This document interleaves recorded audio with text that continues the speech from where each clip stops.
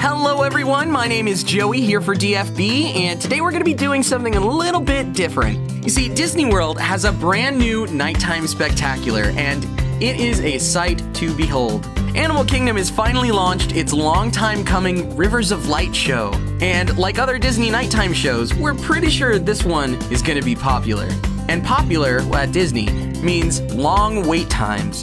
But don't fret, we're here to tell you the best ways to see the show with no stress and no wait. So if you're ready, let's jump right in. If you want to book a great meal and get a guaranteed seat at the light show, then you definitely want to book the Rivers of Light dining package. The dining package system has worked well at other Disney events like Fantasmic in Disney's Hollywood Studios and Epcot Food and Wine Festival's Eat to the Beat concerts. Simply head over to DisneyWorld.com and book a Rivers of Light dining package at either Tusker House, which has characters and buffet, or Tiffin's, which has some very fancy food. You can enjoy your meal and get your dining package voucher at the restaurant.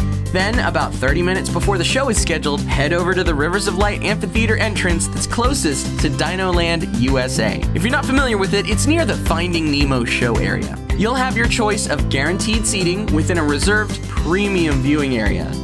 And if you want to take a look at all the details on pricing and Disney dining plan options, make sure to click that annotation on screen or find the link in the description for more information. Another great way to ensure yourself a great view of the new Rivers of Light show in Animal Kingdom is to secure a Fast Pass prior to your visit.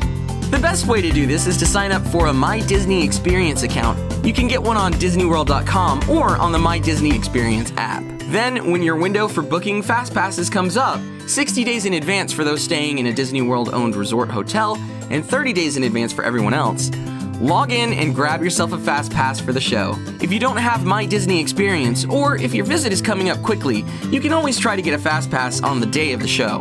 To do this, you can still check in the app or online, or visit a MyMagic Plus kiosk in the park to see if there are any available.